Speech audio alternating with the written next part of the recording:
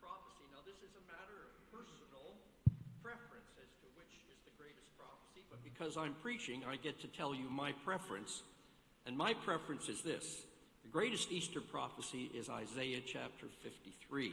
We're going to be looking at Isaiah 53 today, so you might want to look it up in your Bibles or on your devices.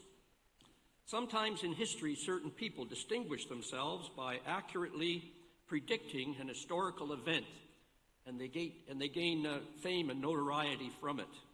One such person was investor Michael Burry, an American who accurately predicted the collapse of the U.S. housing bubble before the 2008 financial crisis. When many other people kept investing freely, Burry was right in acting conservatively, and he managed to save millions of dollars for his investors while others lost their fortunes.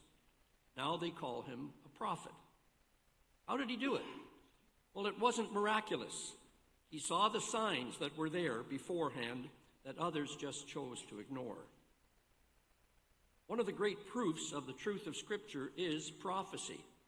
God knows the future and at various points chooses to reveal it to us so that we might be encouraged to believe in him.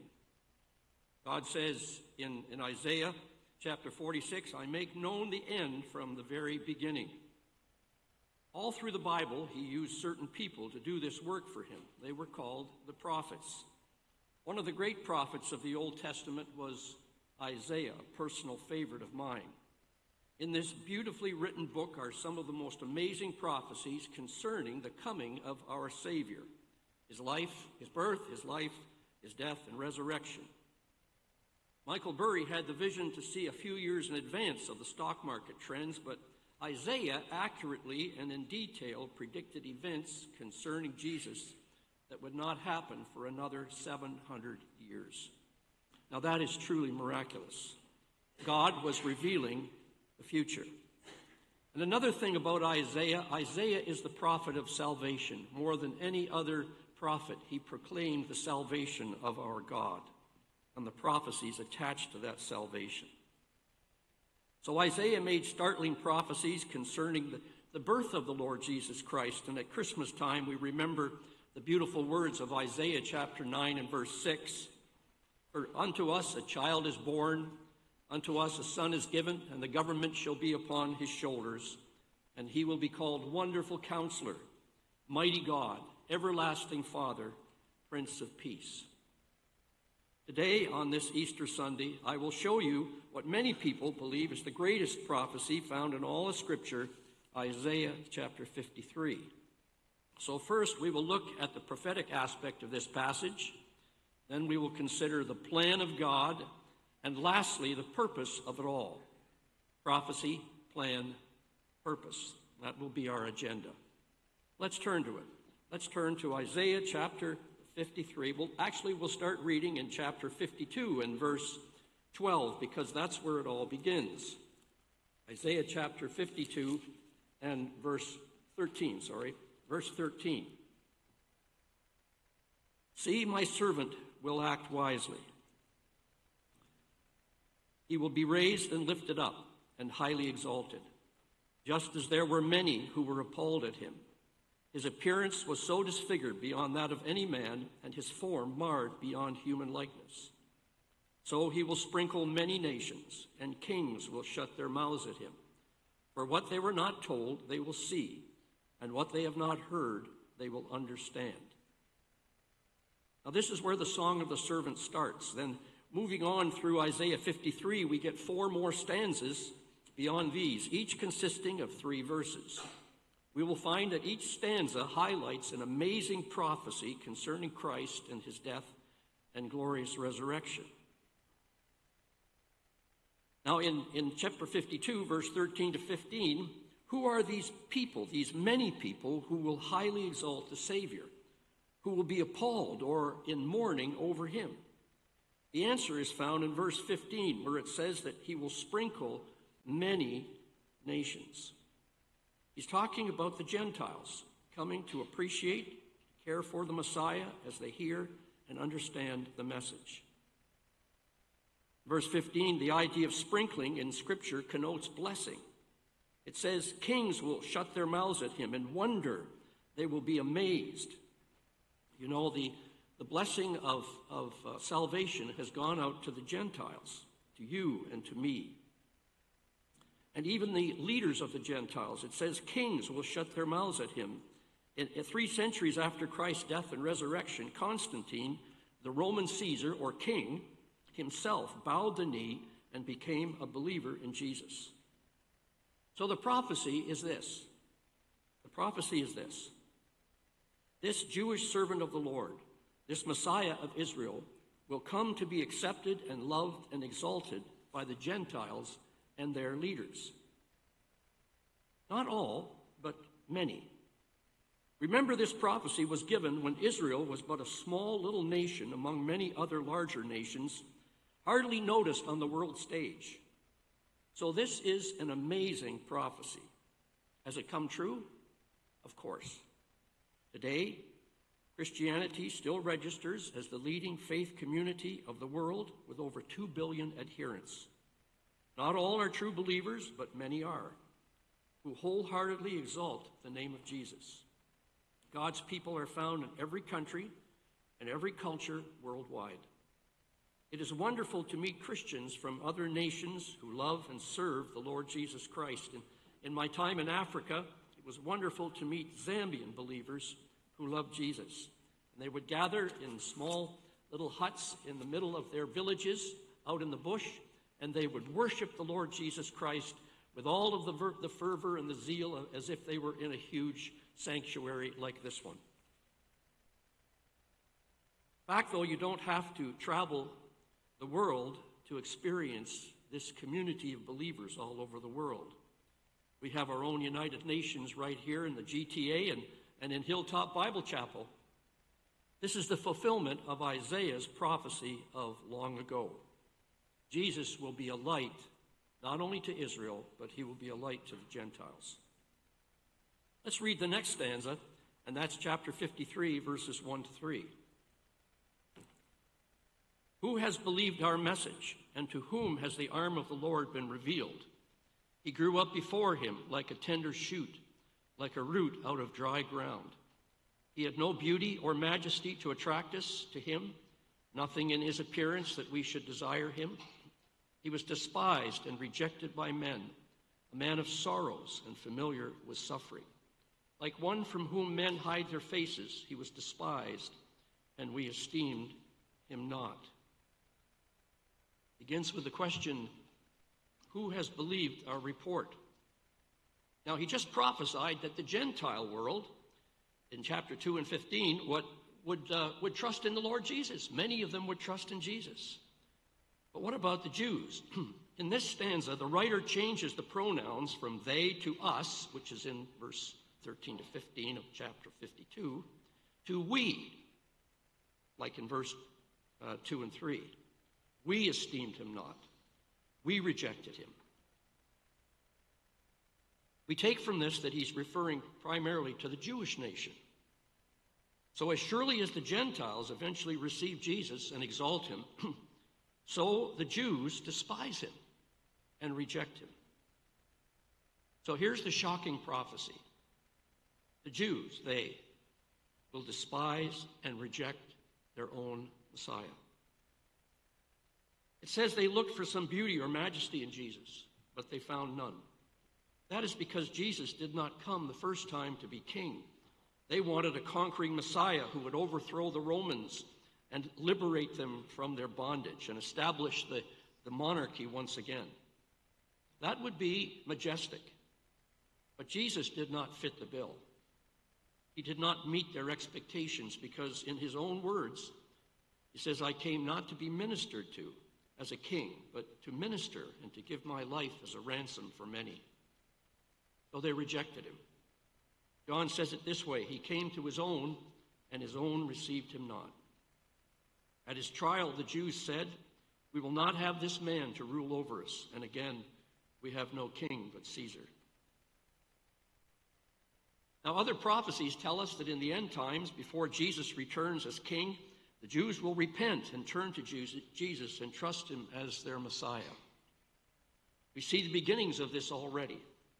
Today, Christian groups are witnessing to Jews especially in Israel, and are being so successful that the Israeli parliament is considering banning any attempt to evangelize Jews in Israel, making it a crime punishable with a year of jail time for sharing the gospel with adults and 2 years of jail time if you share it with children and youth. What does that tell us? They still despise and reject their Messiah. So the prophecy is true.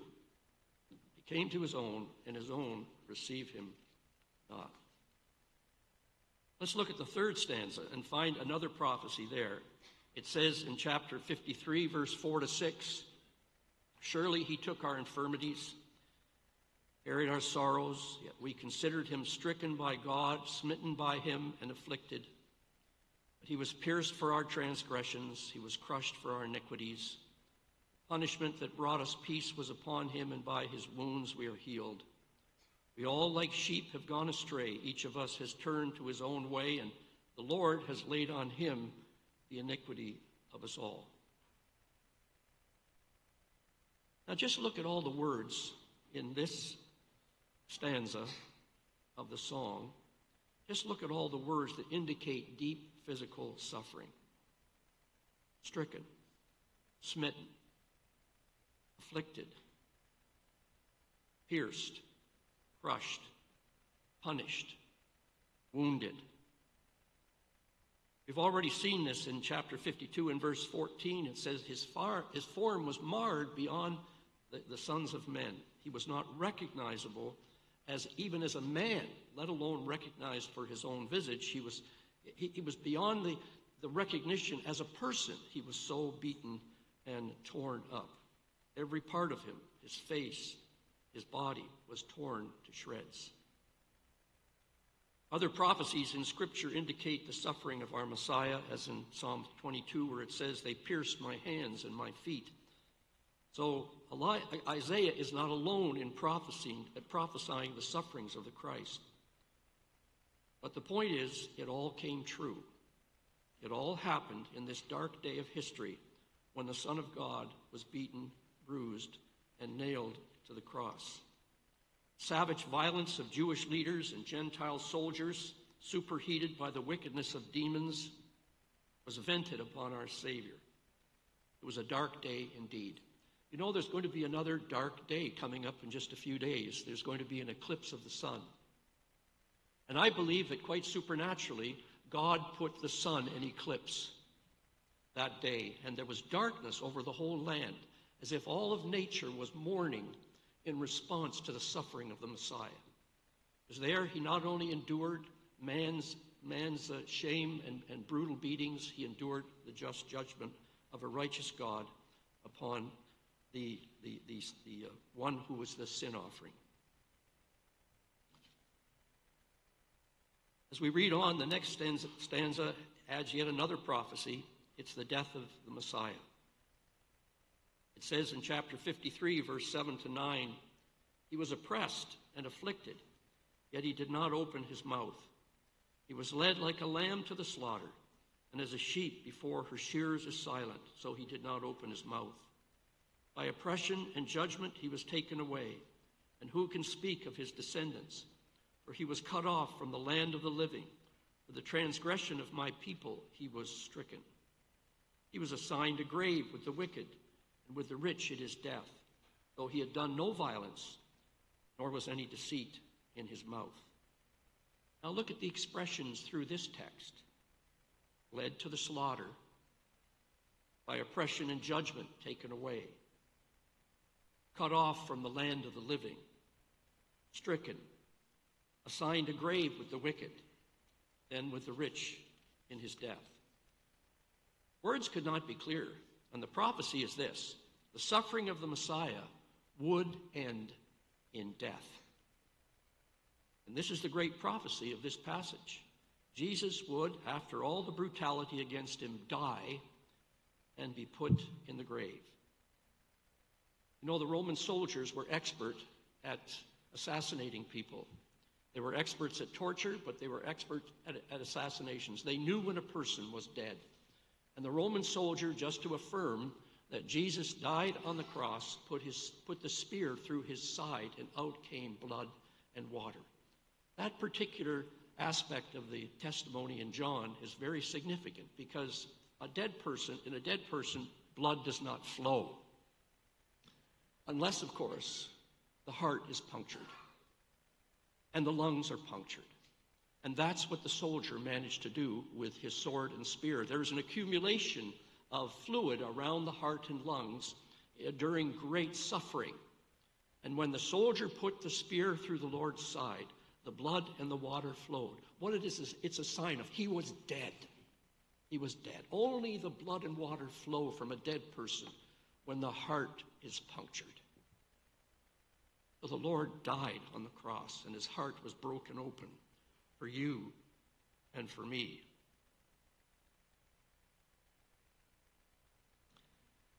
Now, in the normal course of life, we come to the end at death. That final event, death, waits for us all. So how mind-blowing is this next prophecy? The Messiah is going to be raised from the dead. It says in verse 9 to 12, 10 to 12, "Yet it was the Lord's will to crush him and to cause him to suffer.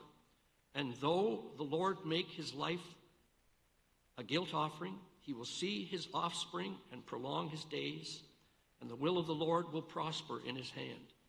After the suffering of his soul, he will see the light of life and be satisfied.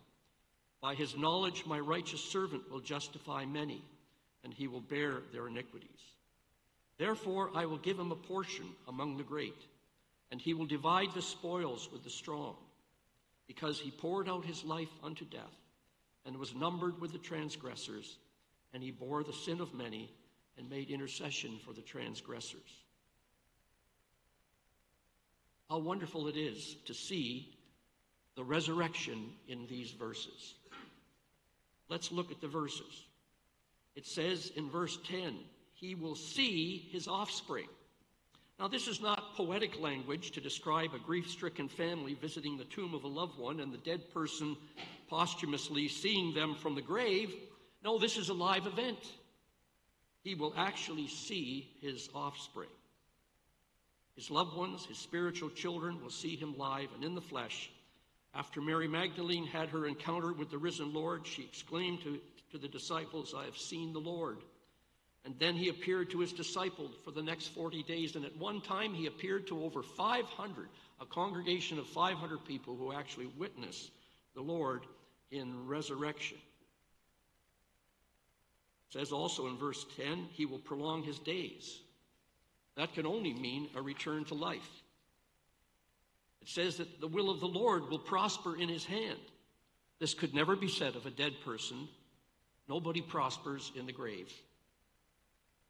And it says in verse 11, he will see the light of life. In the grave, it is pitch dark. No light and no life. Not for Jesus. He will see the light of life. And then in verse 11, it says he will be satisfied. There's no satisfaction in the grave. No joy there. Only desolation.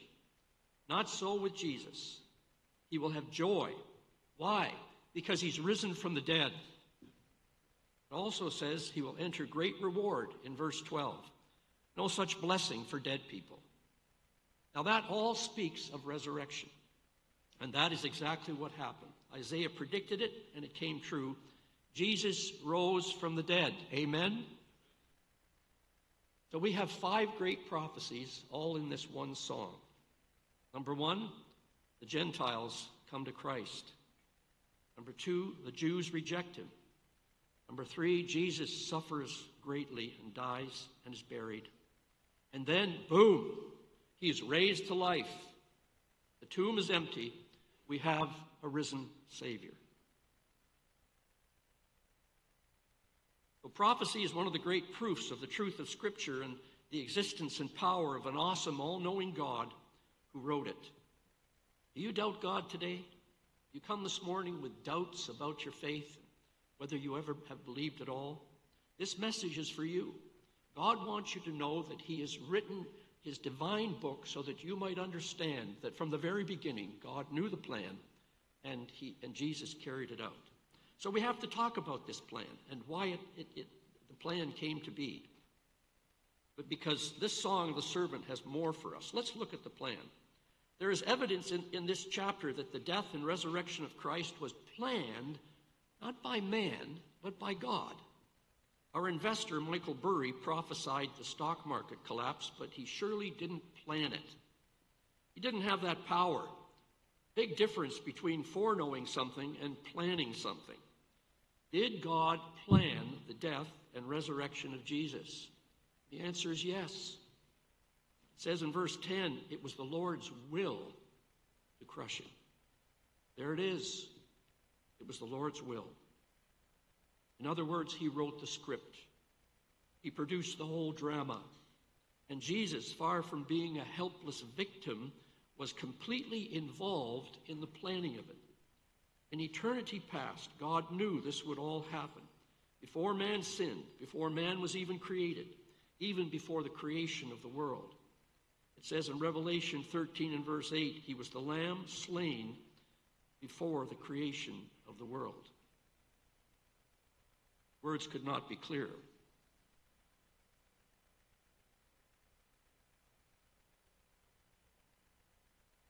In the King James Version, in the New American Standard, this statement in verse 10 is even more astounding. It says, but the Lord was pleased to crush him. Pleased to crush him. How could this be? How could a loving God be pleased with the suffering of his Son and even have planned it? Is this a loving God after all, one might ask? And yet there it is in Scripture. However, lest we get the wrong answer and think our God is somehow sadistic, we must look at the broader picture to get a satisfactory answer to this dilemma. There was a plan in place for the redemption of the world, a plan agreed to by all members of the Godhead, a costly plan for the Son to die in order to rescue millions. That was in the heart of God when he gave his Son. For God so loved the world that he gave his only Son, that whoever believes in him should not perish but have everlasting life. It was God's great love for the world. It was the Son's great love for the world that led him to give himself. I can think of some example of this planning back in 1945 when the Western nations were planning in 1944 when the Western nations were planning D-Day to invade Europe and to take back the land that Hitler had taken. There were men who sat in that planning room, and they were planning the assault on the Normandy beaches, and they knew that their own sons were going to be killed on that beach. They knew that they were putting in place a plan that was going to cost thousands of lives. And they knew that even their own children were likely going to suffer, but they made the plan anyway because of the greater good. For the greater good of us, the Lord sent his Son to die on the cross. It says in verse 10 that the Lord makes his life, Jesus' life, a guilt offering. Now, what was the guilt offering? It was an offering instituted by God that the Jews carried out daily in their temple. In it, a lamb was slain on the altar as a payment for the sins of the people. Instead of their death, the lamb was offered. Jesus took the position of the sacrificial lamb to pay for the sins of the world. As it says in verse 11, he was the lamb led to the slaughter, took our place, and paid the debt for our sin. Now, this plan of God for Jesus to pay our sin debt is reported no less than 10 times in this chapter. 10 times he says the same thing, different words. Look at them. Verse 4, he was pierced for our transgressions. Verse 4, he was crushed for our iniquities.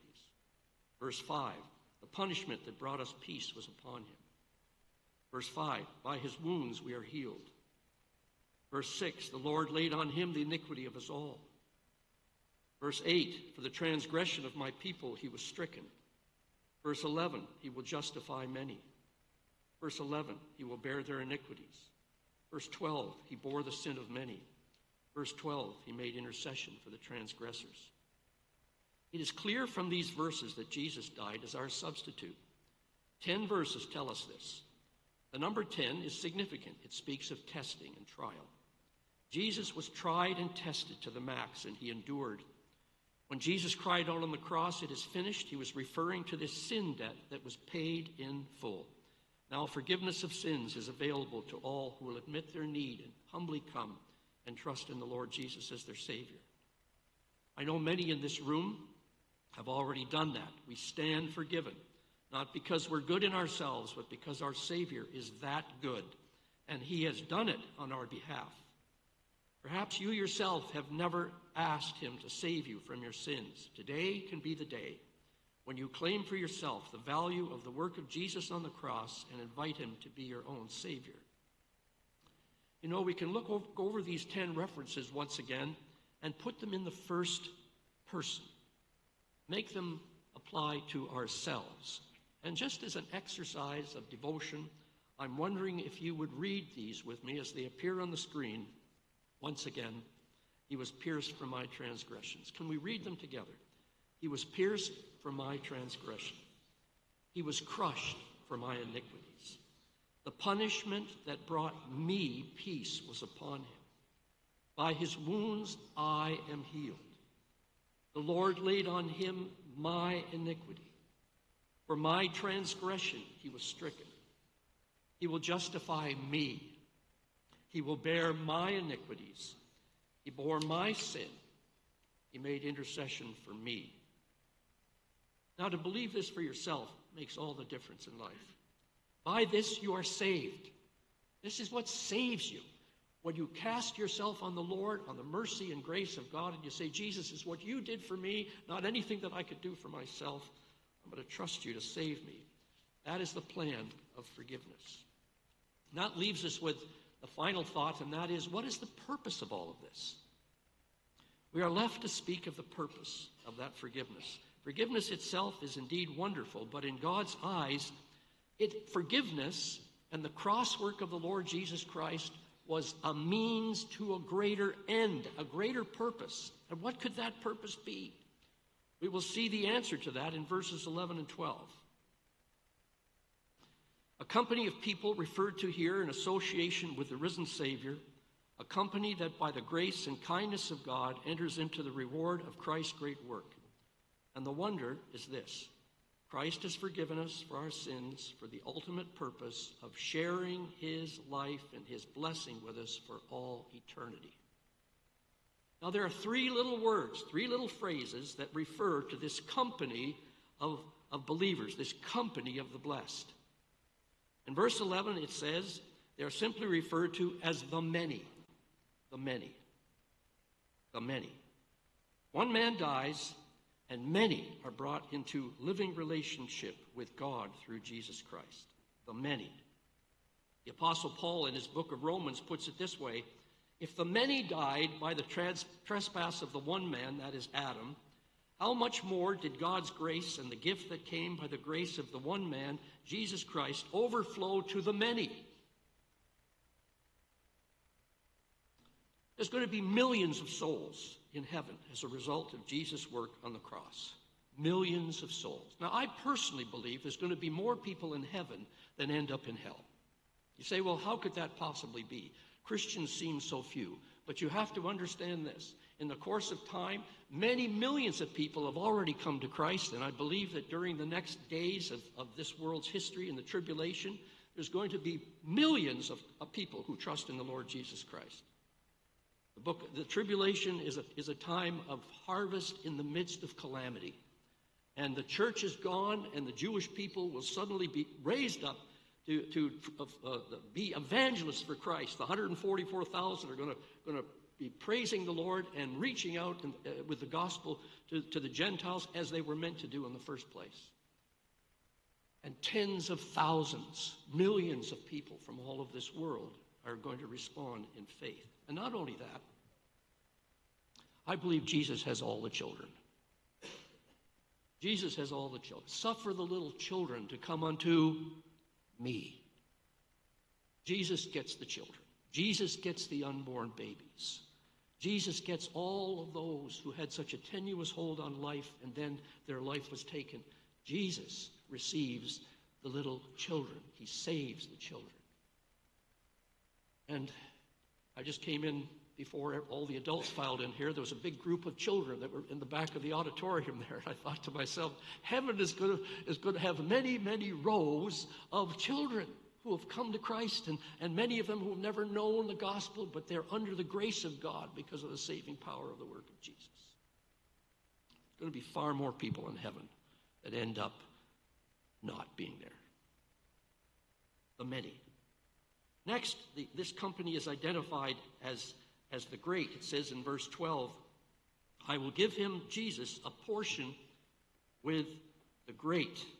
The many and now the great. Jesus deserves all glory and all reward for his work of salvation. He is the great and glorious one. But here, God says others will share his portion of greatness. And this is the redeemed in heaven. But how are they great? I suggest to you that they are great because God has perfected their character. David says in the Psalms, Lord, thy gentleness has made me great. In what way are we great? It's because we now bear the image of the man from heaven. It says in 1 John chapter 3 and verse 3, we will be like him, for we shall see him as he is. We began as members of a corrupt and fallen humanity. We now end up as the great image bearers of God's Son. We don't look much like it yet. We're aware of our sins and our failures, but God will transform us to be like his glorious Son and our Savior. Believe it, my brothers. You're going to be great.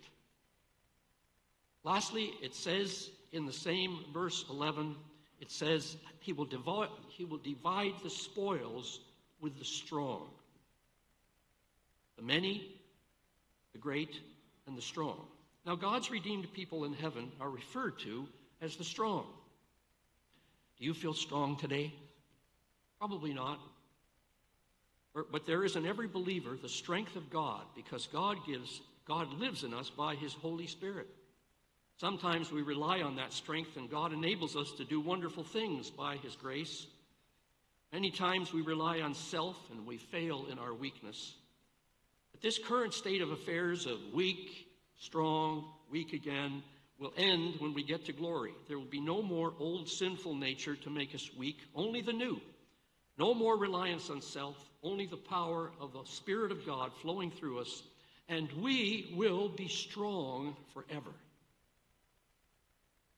This is the purpose of God then, to bring many sons to glory who are great because they shine with the character of Jesus and are strong because they walk in the constant power of the Holy Spirit. And that's how we're going to spend eternity. Just as the purpose of God in creation was to populate earth with the sons of Adam, the purpose of God in salvation is to populate heaven with those who are the sons of God. They will walk the paths of glory with their Savior forever and worship God forever. What an exalted purpose. Prophecy, plan, purpose. And it's all there in the book of Isaiah. God has said it beforehand. He revealed it in the coming of the Savior, and he's working it out in the lives of many millions of people across this world, including you and me, dear brother and sister. Do we have cause to rejoice on this Easter Sunday? Is our Lord great? Amen. And he deserves all our praise. I just want to sing at the end. We could just sing a cappella. Living, he loved me. Dying, he saved me. Buried, he carried my sins far away. Rising, he justified freely forever. One day he's coming, oh glorious day. Can we sing it together? Living, he loved me. Dying, he saved me. Buried, he carried my sins far away. Rising, he justified freely forever. One day he's coming, oh glorious day. Let's just close with a benediction. Father in heaven, we thank you for this glorious day. It's Resurrection Day, the first day of the week when Jesus rose from the dead. We say, hallelujah, Christ is risen, our Lord is risen. And just as you prophesied, Lord God, beforehand through the words of Isaiah, so now it came to be. Indeed, the Lord Jesus Christ died and was risen from the dead. Because he lives, we live also. We are justified because of his resurrection. We thank you, Father, that you're preparing glory for us, that we're going to be many, we're going to be great, we're going to be strong because of the sanctifying power of the Lord in our hearts. So help us to take heart today, Lord, and to walk in newness of life, to walk in resurrection power, to walk in the joy of the Lord. Because Jesus lives, we shall live also. We commend ourselves to you and pray your blessing in Jesus' name.